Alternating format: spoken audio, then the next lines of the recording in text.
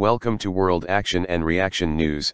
Before starting today's news, my request to all dear friends, please press like button if this information is useful for you, and also hit the subscribe button along with bell icon for future news updates. Let's start today's news. Russia's Su-57 fifth generation stealth air superiority fighter, also known as T-50, had performed its first test flight with a new generation engine, a source in the Russian Industry and Trade Ministry told reporters on Tuesday. Russia's newest fifth-generation fighter, T-50, performed its maiden flight with the second-stage engine on December 5, 2017. At the Gromov Flight Research Institute, the source said. The 17-minute flight test was carried out by Sergei Bogdan, a chief test pilot of the Sukhoi aircraft maker.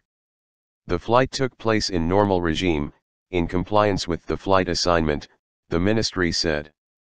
Commenting on the report, Russian Industry and Trade Minister Denis Manturov said the successful test of the new engine will give an additional boost to the fifth-generation fighter jet program.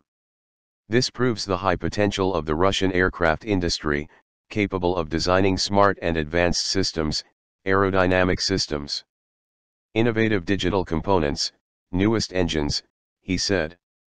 The Su-57 fifth-generation fighter jet, previously known as PAK-FA, the Russian acronym for Perspective Frontline Aviation Complex, performed its maiden flight in 2010. Currently, 9 prototypes are undergoing state trials. Its serial production is expected to begin next year.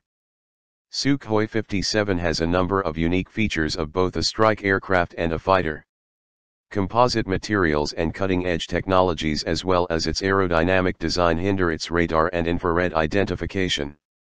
Until recently, including during its public display flight at the International Air Show MAX 2017, Su-57 was equipped with the first-stage engine 117s.